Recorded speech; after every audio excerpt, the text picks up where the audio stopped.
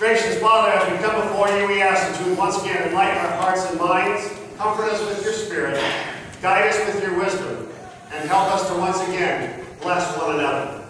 We thank you for this opportunity, for these 4 youth, to share with us the message of your hope and life in you. And so bless what they do, bless us all because of what they do, and keep us all under your care as we pray this in Jesus' name. Amen.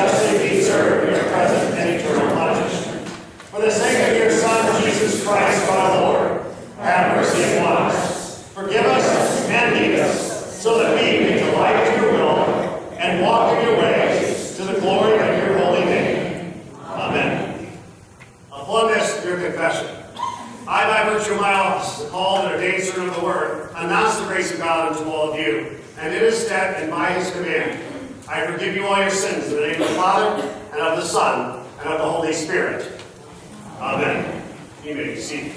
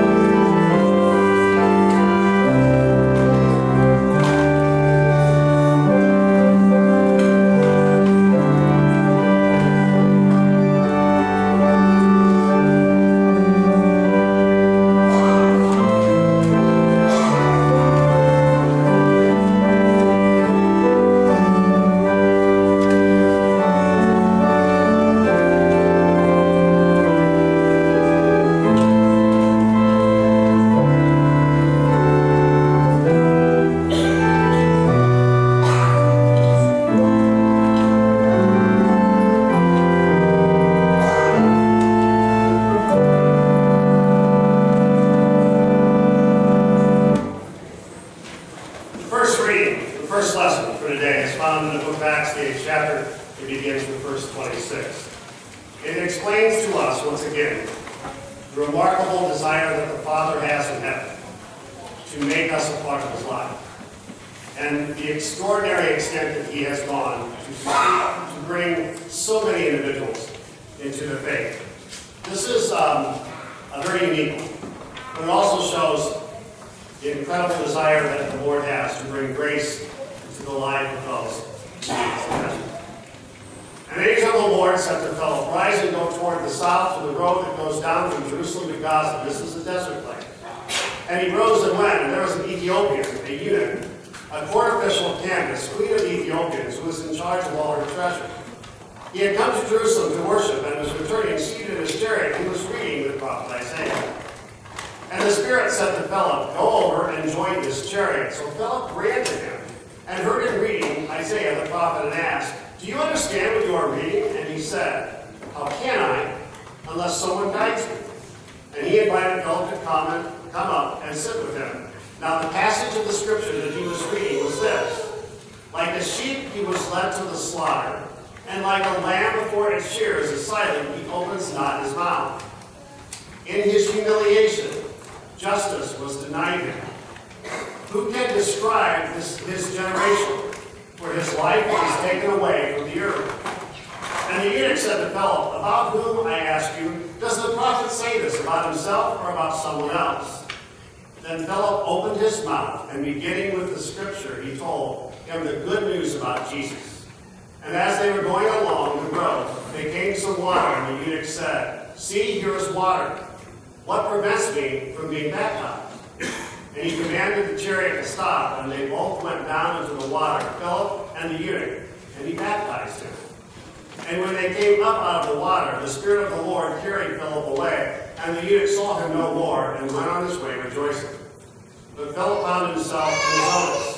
As he passed through, he preached the gospel to all the towns until he came to Caesarea. The epistle lesson is found in 1 John 4 chapter 15. I have spent 2 years with these kids trying to get them to understand what I believe are basic truths. The importance of the basic truths are explained in this passage. God asks us as believers to know enough about his word that if someone comes in and tries to mislead us, we will stop them to protect everyone else. He asks us to be aware of the word enough and his truths that if someone comes and tries to pervert it, we are wise enough to know what the perversion is.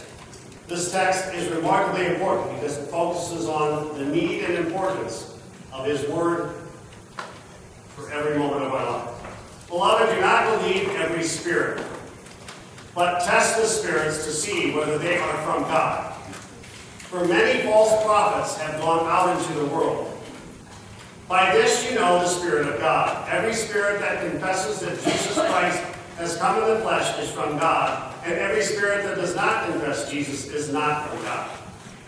This is the spirit of the Antichrist, which you have heard was coming and now is in the world already. Little children, you are from God and have overcome them, for he who is in you is greater than he who is in the world. They are from the world. Therefore they speak from the world, and the world listens to them. We are from God. Whoever knows God listens to us. Whoever is not from God does not listen to us. By this we know the spirit of truth and the spirit of error.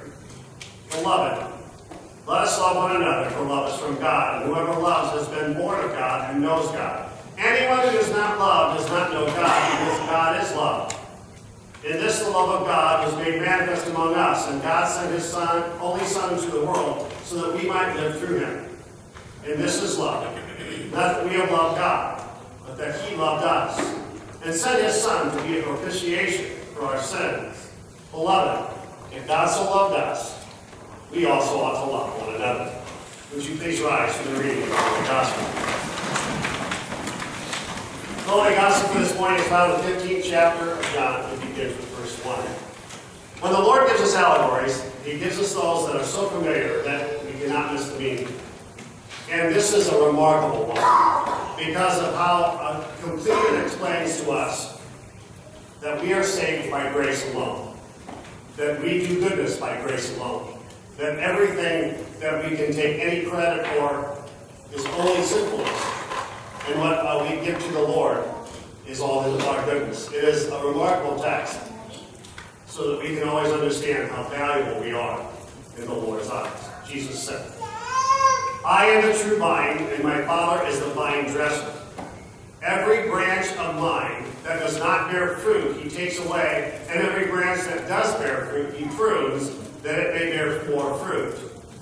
Already you are clean because of the word that I have spoken to you. Abide in me, and I in you. As the branch cannot bear fruit by itself unless it abides in the vine, neither can you unless you abide in me.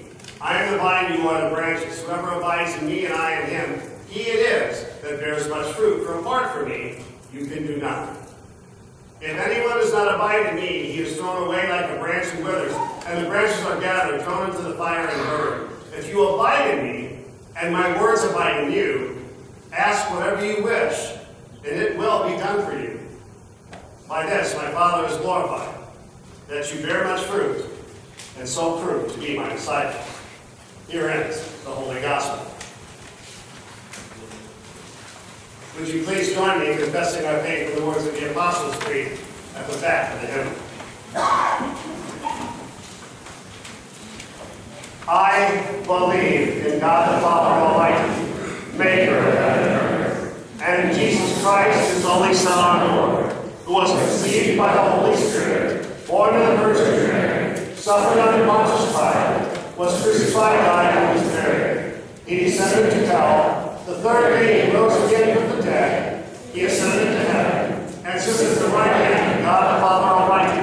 From thence he will come to judge the living and the dead. I believe in the Holy Spirit, the holy Christian Church, the communion of saints, the forgiveness of sins, the resurrection of the body, and the life everlasting. Amen. You may be seated.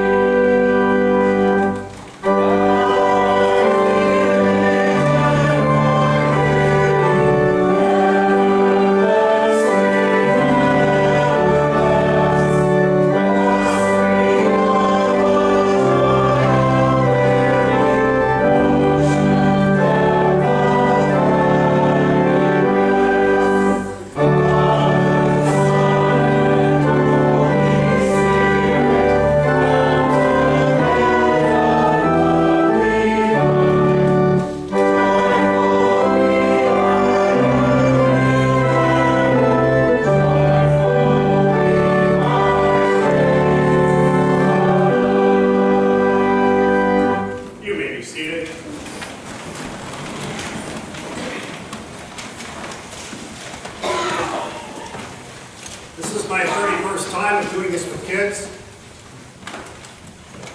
These kids are more nervous than any of the 30 before them. So if they forget their name, it's okay. By the way, I do give them names so that those of you who are visiting, so you understand. This is Reggie. This is Perry. This is Siva. And this is Dina. That will be their names for me for the next 30 years. Siva, are you ready? Can you explain to me, Siva, 4 aspects of God? Almighty, he can't be defeated. All-powerful, he can do anything. Omnipotent. All-knowing, he knows everything, absolutely everything. Omniscient, present everywhere. He is literally able to be everywhere at the same time. Omnipresent. That's very good. Okay, Dina. What does Jesus' name mean? One who saves. What is his title? Christ. And what does it mean? Messiah. What are the 2 natures of Jesus? He was fully God and he was fully man. And what does the word Savior mean? One chosen to save his people. Okay, Reggie? The triune God. The triune God is God the Father, Jesus the Son, and the Holy Spirit. What does the Apostles' Creed explain to us? The Apostles' Creed explains the triune God. What's the first article explain? The first article explains the Creator. You're going to have to speak louder. Okay. The first article explains God the Father, the Creator. What's Creator mean? Creator means make something out of nothing. What's the second article about? The second article is about the Son, Jesus. He was the justifier. Yes, he was, and the Redeemer. Correct. So what does Redeemer mean? Redeemer means one who buys us back.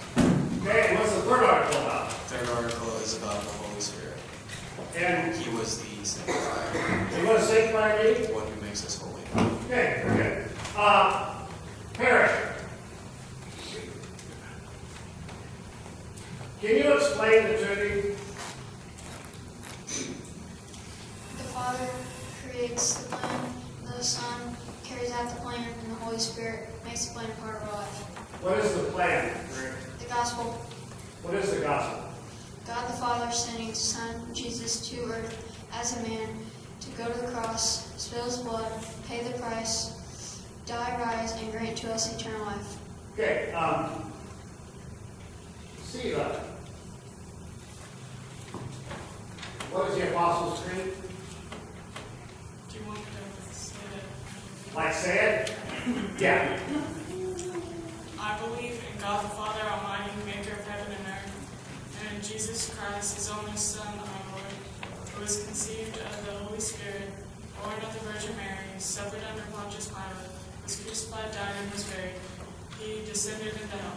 The third day he rose again from the dead and went into heaven. And there he sits at the right hand of God the Father Almighty, from whence he will judge both the living and the dead. I believe in the Holy Spirit, the Holy Christian Church, the communion of saints, the forgiveness of sins, the resurrection of the body, and the life everlasting. Amen. Perry, what is the sacrament of the altar?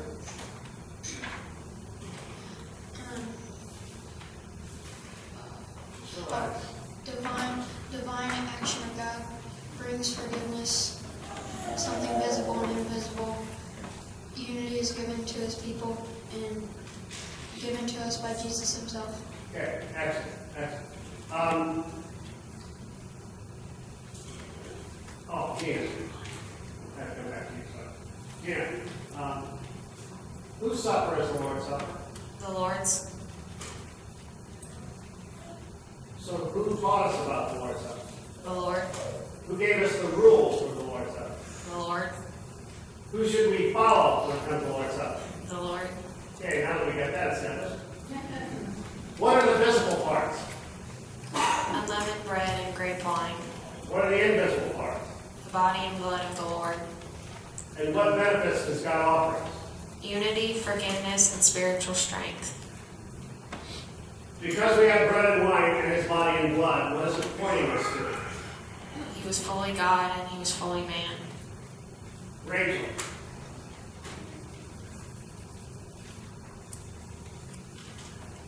What truths can you tell me about the supper? It was given to us by Jesus himself. The rules for the supper were given to us by Jesus himself. Blessings are given from Jesus himself. And the supper is explained in Jesus' word, Matthew, Mark, Luke, and 1 Corinthians 11. Stephen. Does the supper always remain the supper? Yes. Reggie? Yes. If we change the supper, how much do we mess it up? Extremely. Why does God ask us to follow his words, not ours? Because it's God's words. Harry. What is the altar? God's place of grace. Speak louder, please. God's place of grace. Okay, what does grace mean? What we don't deserve. Why do we have 2 candles on the altar itself? To show that Jesus was man and God. Perry, you did very well. I'll hand it over to your buddy, Reggie. Reggie, why do we have 7 candles on the side of the altar, on each side? To represent the unity between heaven and earth. Louder, please. To represent the unity between heaven and earth.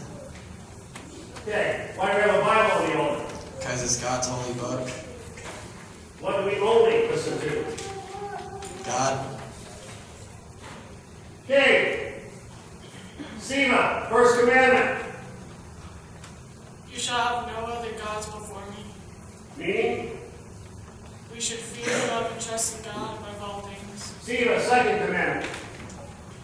You shall not misuse the name of the Lord your God. Meaning? We should fear and love God so that we do not curse, swear, use satanic arts, lie, or deceive by his name, but instead call upon it in every trouble, pray, praise, and give thanks. Reggie, what's the third commandment? The third commandment is remember the Sabbath day by keeping it holy. Meaning? And this means that we should fear and love God so that we do not despise preaching and his word, but hold it sacred and gladly hear and learn it.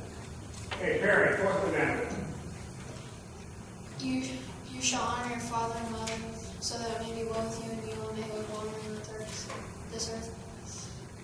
And it You means? should fear and love God, so that you do not anger or despise your parents or other authorities, but honor them, serve and obey them, love and cherish them. Reggie, fifth commandment. The fifth commandment is you shall not murder. And the meaning is that you should fear and love God so that you do not hurt or harm your neighbor in his body, but help and support him in every physical need. Eden. Sixth commandment. You shall not commit adultery. We should fear and love God so that we lead a sexually pure and decent life with what we say and do. Husband and wife should love and honor each other. Perry, seventh commandment. You shall not steal. We should fear and love God so that we do not take our neighbor's money or possessions in any dishonest way, but help him to improve and protect his money and possessions. Dina, eighth commandment. You shall not give false testimony against your neighbor. We should fear and love God so we do not tell lies about our neighbor, slander him, hurt his reputation, but defend him, speak well of him, and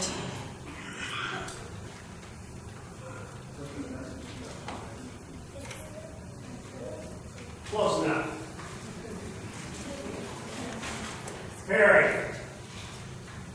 where did we first get the 10 commandments? Mount Sinai. Louder, please. Mount Sinai. Who were they given to? Moses. How many times? Twice. Why? Because he threw it. Because he was mad that Aaron made the golden cow. Okay. Now, what is the importance of 40? That's how long God chooses to complete the work. Okay. How did Moses have to go full time 40 times? 4 days? Yeah. Yeah. It is. Okay. First three commandments explain what, Reggie? The first three commandments explain the God part of the commandments. Okay, the God part of the commandments. Very good answer. Siva, what does the last 7 explain? How to bring honor to God by how we treat our fellow believers. Okay, the first commandment is the basis for what? Tina. Let me help you say all the other ones. All the other ones. Excellent answer. What is the fourth commandment the basis for? The guiding principle for Louder, please. the guiding principle for the last 7 and how we treat. Okay. All right, Siva, what's Jesus' name mean?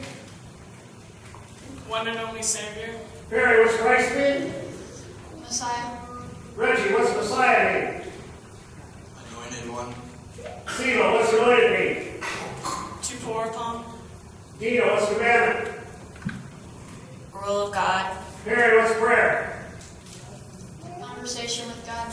Reggie, what's the Lord's Prayer? The prayer that Jesus taught the disciples to pray. Okay, now what is it? It is, Our Father who art in heaven, hallowed be thy name. Thy kingdom come, thy will be done on earth as it is in heaven. Give us this day our daily bread, and forgive us our trespasses, as we forgive those who trespass against us. And lead us not into temptation, but deliver us from evil. For thine is the kingdom, and the power, and the glory forever and ever. Amen. Good. Siva, what is the Apostles' Creed? It is a statement of belief that explains the triune God. Perry, what's baptized? To apply water. Reggie, what's the office of the keys? It is the pastoral office given to the congregation. Dino, what's absolution? When God removes our sins through his office. Siva, what's confession? Admitting your sins to God. Dino, what's Holy Communion? The Lord's Supper. What's communion mean? Being made one. Perry, what's the Lamb of God? Jesus' sacrificial name. Reggie, what's Easter? It is the day of resurrection. Siva, what's the resurrection? To rise again. Dino, what's Redeemer mean? One who buys back with his own blood. Perry, what's justifier? To one who makes us holy. Reggie, what's sanctifier? Sanctifier is one who makes you. Yes. That is who? Sanctifier. Okay. Dina, the Bible? God's holy book. Siva, how many Old Testament books? 39. Perry, how many New Testament books? 27. What are the 4 Gospels, Reggie? Matthew, Mark, Luke, and John. Dina, what's Passover? When the angel of death passed over the Israelites because of the lamb's blood. Reggie, what's 40 mean? 40 is the number that God uses to complete his work. Give me examples in the Bible. 5 examples are when Moses went up to the mountain to get the 10 Commandments, when it rained for 40 days and 40 nights, David was king for 40 years, Jesus spent 40 days out in the desert surrounded by temptation, and the Israelites spent 40 years in the desert. Okay. Very good. All right. Perry. Where was Jesus baptized? Jordan River. Who baptized him? John the Baptist. And who was present at his baptism? The Father and the Holy Spirit. And Jesus as well. So that was The triune God. the triune God. Okay, Siva, can you give me 5 benefits of baptism? Brings a new nature to the one baptized. Old Adam, sinful nature, covered in righteousness, giving the nature baptized into the triune God, clothed in Christ, justified, declared worthy by the Lord, and placed into Christ's baptism. Okay. Terry, can you give me 6 more?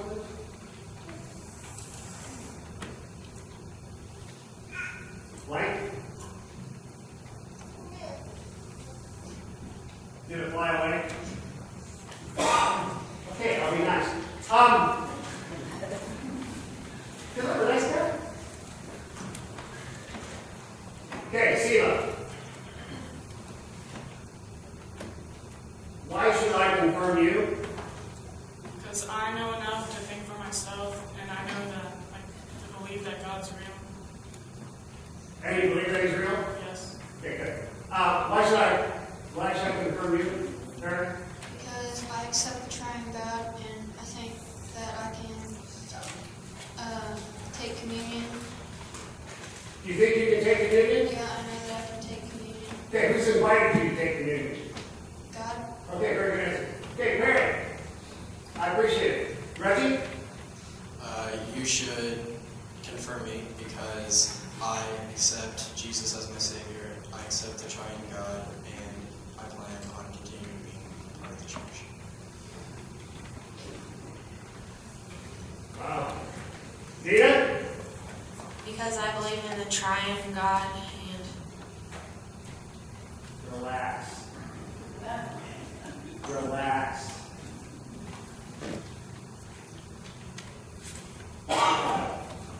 Say this. and I can speak for myself. Great.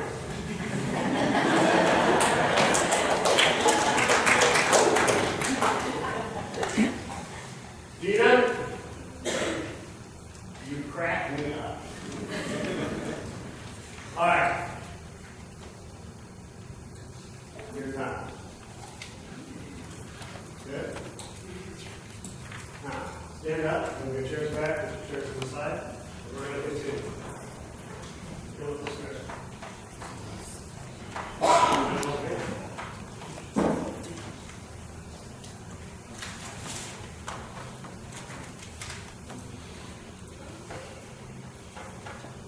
Over here. Over here.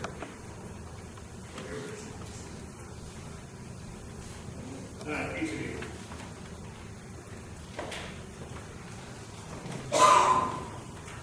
Just wait.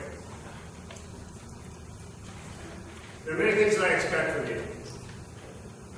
I have talked to you about this, and I have talked to you about this, and I have talked to you about this. Now you're in front of everyone. This is important. They're going to know what your promises are. You've shown this to your parents. This is your promise, because you know enough to be confirmed. You share enough to be confirmed. And the most important is, God has invited you to be a member of this congregation on this level. And this day you are saying, yes, Lord, is exactly what I want to do. So, I'm going to read this one last time, to make sure you do not misunderstand anything. I do solemnly promise before God to take responsibility toward my own spiritual growth in the following ways. 1, I promise to be active in the youth group, to participate in their activities, and to support the worship life of the congregation by attending worship service, partaking of the Lord's Supper, and taking part in special services during the year. I will strive to take part in mission activities and events to use my ability to touch the lives of others with the talents the triune God has given me. 2, I promise to participate in Sunday morning Bible class and to give my permission to be picked up on Sunday mornings, even if I am still in my sleepwear, to continue to learn and grow in my knowledge and faith. This means you actually show up and you strive to be here. Does everybody understand what you're saying?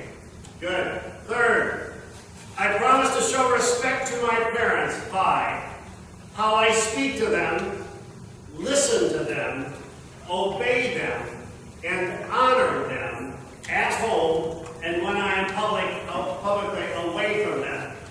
Do you understand? 4, I promise to bring honor to God in my behavior by practicing sexual abstinence, refraining from drinking alcoholic beverages, or using any drug that would harm me.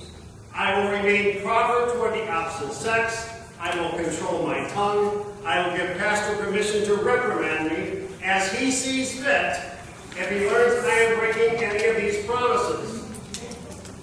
Be careful when you sign that one. I promise to strive to learn from my mistakes, repent of my sins, and walk with integrity as a child of the Almighty God. By signing this, I formally declare my intent to remain true to what I have promised. If you are, it is now time to sign.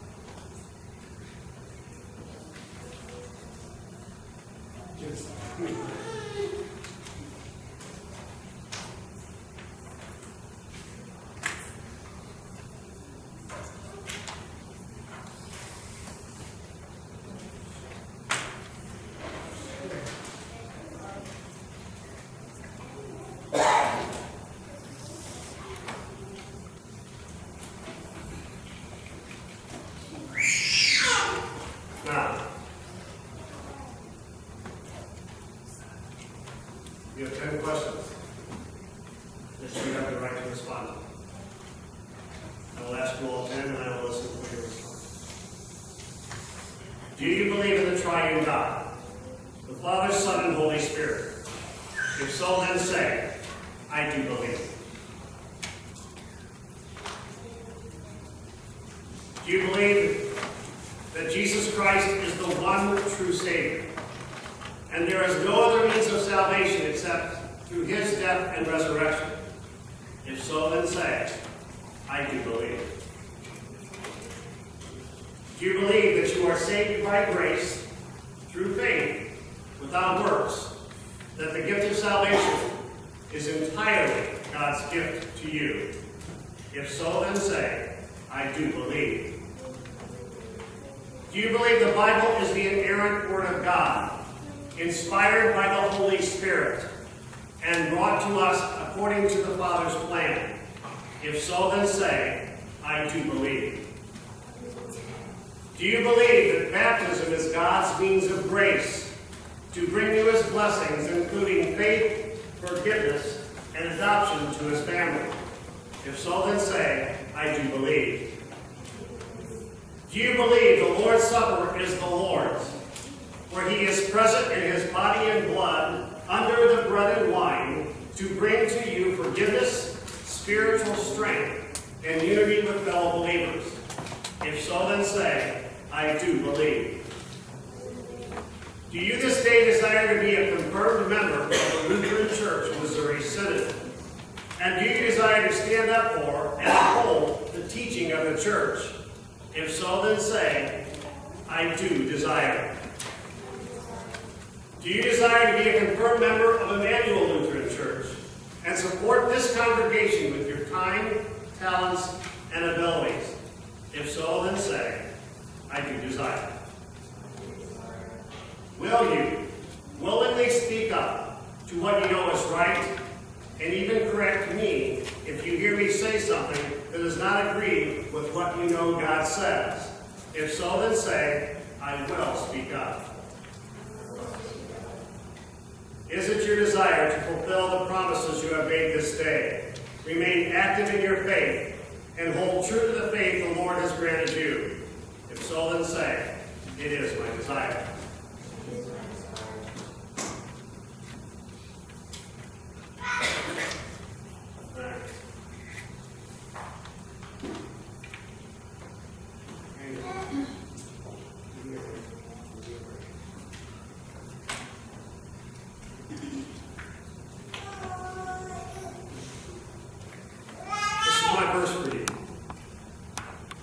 In repentance and rest is your salvation.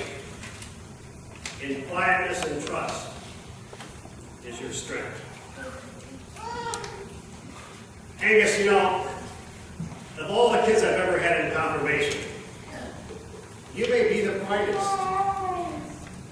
You have a mind that never stops. You think all the time, but you're clueless. So this is my prayer for you, in all seriousness from our Lord to you, that each day you will continue to open your mind and heart to understand, to apply what you know, and to purely grow to an understanding of just how remarkably precious you are in His eyes. It has been my privilege to spend 2 years with you. It is my privilege to be your pastor. And I will pray that God will continue to open up your mind and heart to the wonder of His love for you.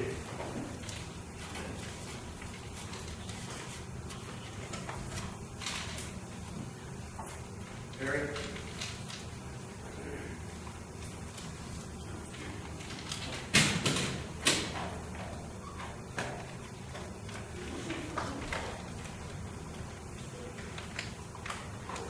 This is my verse for you. So do not fear, for I am with you. Do not be dismayed, for I am your God. I will strengthen you and uphold you. I will uphold you with my righteous right hand. You know, Perry, you aren't uniquely created. You always have a comeback for anything that I say. You always are thinking, and you doubt yourself way too much. So it is my prayer that God will give you an understanding, to trust in what He has given you, trust in the gifts and the blessings that He has placed upon you. You have such a remarkable mind and heart, and He has placed before you such a hope in the future. It is my prayer that He will every day touch your heart so that you will grow more in your understanding of the richness of what He has given you, and the true remarkable nature that He has placed in your heart. May He enrich you and walk with you, and always keep you ever close to Him. Amen.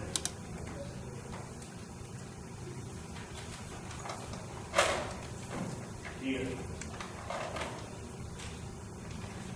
I'll make you kneel because you're a girl. I'll show you respect. This is my verse for you. You will be a crown of splendor in the Lord's hand, a royal diadem in the hand of our God. Okay, Dean, of all the people I've ever had in my life, too, you're the most unique. You just have to be the girl that's the most unique. He was the guy. In all the years when I have asked kids questions, they've always given me an answer. You have never given me anything but shrugged shoulders. So I can't read your mind, and it drives me insane. So this is what I'm going to say to you. You are a remarkably bright kid. And I can tell sometimes you just don't understand the wonders of who you are.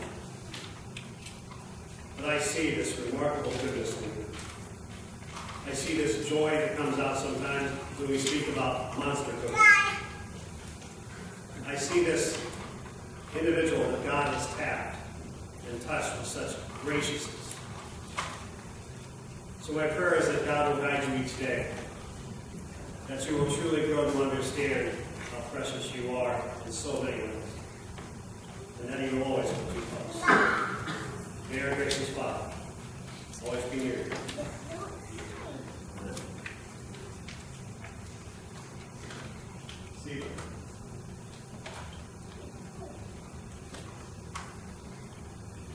This is my verse for you, Stephen. Fear not, for I have redeemed you. I have summoned you by name. You are mine.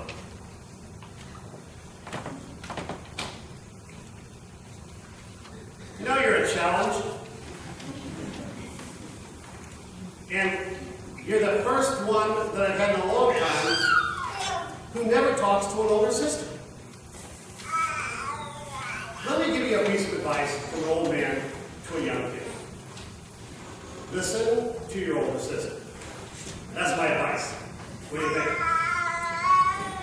That's what you do all the time. Shrug your shoulders too. It's like you two are twins. Siva, it has been such a pleasure to get to know you. You have such a quick mind, and you have amazingly good quips to throw back at me. You make me laugh in so many ways, and I love who you are. Don't you ever change. Listen to your mom. Listen to your dad. Listen to what the Lord has shown them in their wisdom. Trust in yourself, because God has given you a great mind and a great heart. Always understand the blessings that God wants to give by looking to where He promises them to you. This day and every day. Hold close to what He has given you, which is His Son. And always understand how precious you are in His eyes. May God be near you and always keep you His own.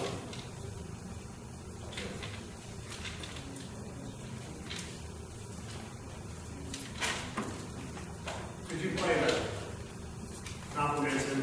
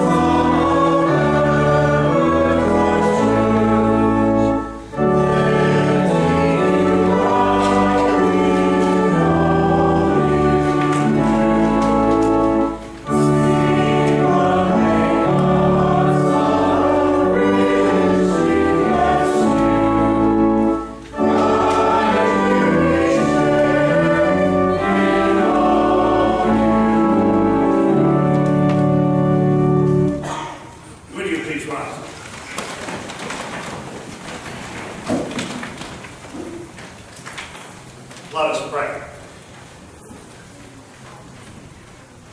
Gracious Father,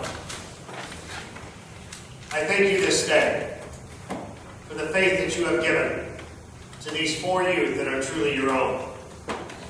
I ask this day that you would continue to envelop them in your love, bless them with your Spirit, guide them with the love that has come from you alone, and enable them to truly be ones who touch the lives of many others. I thank you for the goodness that you have given them and for the hearts that you have placed in them. May you always keep them under your care. May you always help them to understand how precious they are before your eyes.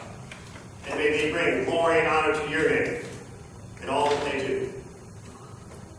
We this day, dear Lord, as your people come before you on behalf of John Orange's family. John being one who was taken from this earth, under your care and under your promise. But his daughter, Sydney, his parents, Al and Gloria, and his wife, Lori, and his brother, Jim, they are dealing with the afterflow of the hurt and the pain and the burden. And we this day are placing them into your hands so that you can enrich and bless and strengthen them and lift them up as only you can. We do the same for the Wright family, for Marvin and his children, for all that who loved his father. We ask that the special comfort of your grace would be upon them, that the hope of the resurrection would surround them, and that you would carry them in the next coming days. As your people, dear Lord, we are understanding that we get the privilege of placing many into your hands, and we do, asking that you would guide and direct, bless and strengthen all those who are hurting, suffering, in need of your comfort. So we place them all into your hands, and we thank you for the many blessings that you will supply them.